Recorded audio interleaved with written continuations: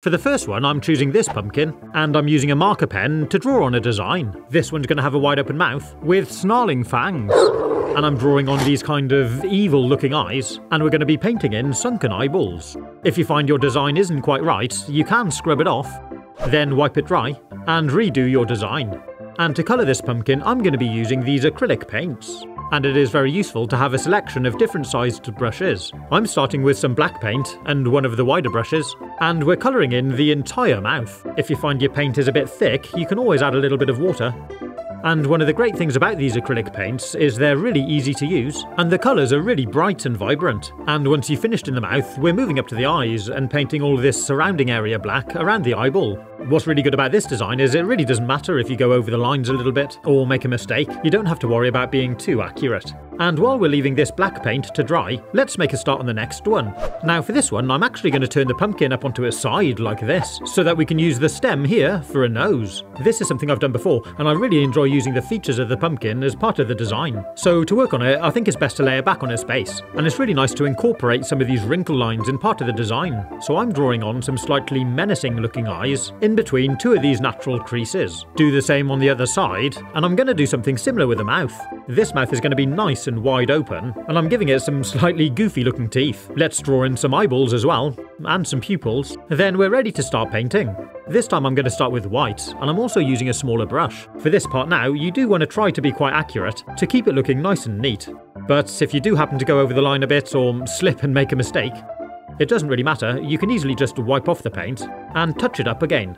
And once we've done the eyes, we can work on the teeth. I opted to go with these quite large, kind of squared off, sort of goofy looking teeth. But of course you could go with whatever you like, some fangs or maybe a big smile.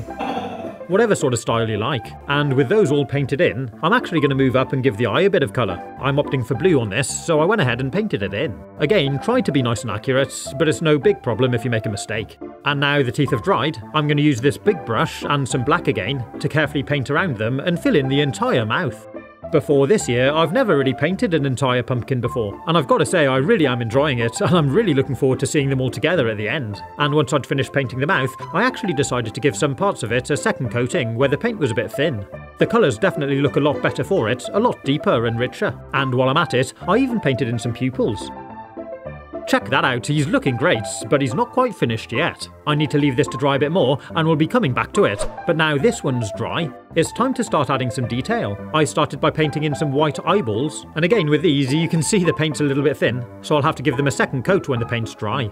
And next is onto the teeth. For this one I'm going to give it some lovely big fangs. So I used a slightly smaller brush and started painting the fangs from the top. I want them to be nice and long and sharp with a point on the bottom. You kind of just make it up a bit as you're going along. And now we've done that top row, let's start across the bottom. And I'm spacing them so there's one in between each of the top row. If you're enjoying this video, please do consider subscribing. And it really is starting to come together now. But I think I'm going to make the side ones on the top a little bit longer. So I added a bit more paint to bring them down a little bit. Then did the same over here on this side too.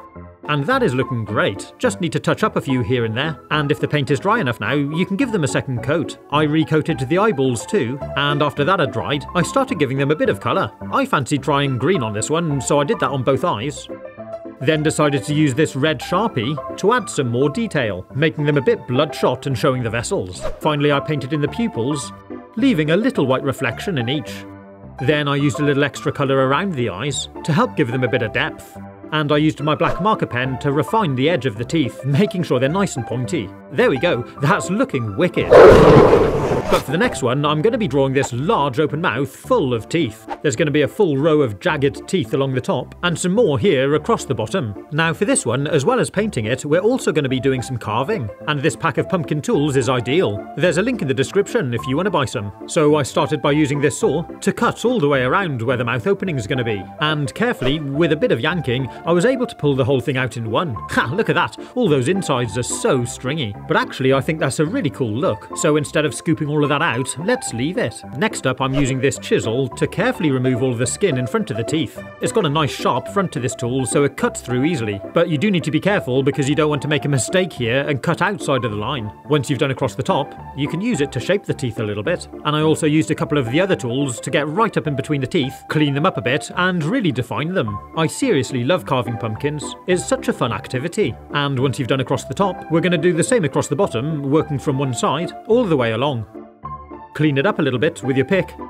Then I also used the chisel again to cut off the back of the teeth so they're not so deep. And once you're happy with the mouth, we can draw on the eyes. Now for this one, I'm going to go for the classic pumpkin triangular eyes. So I inked them in with my marker. Next we're going to paint these pumpkin teeth white. If the teeth still feel a little bit wet, you might want to dry them off first with some kitchen paper. So using my wider brush again, I gave these teeth a good covering. And once I'd done the top and bottom, it was looking like this.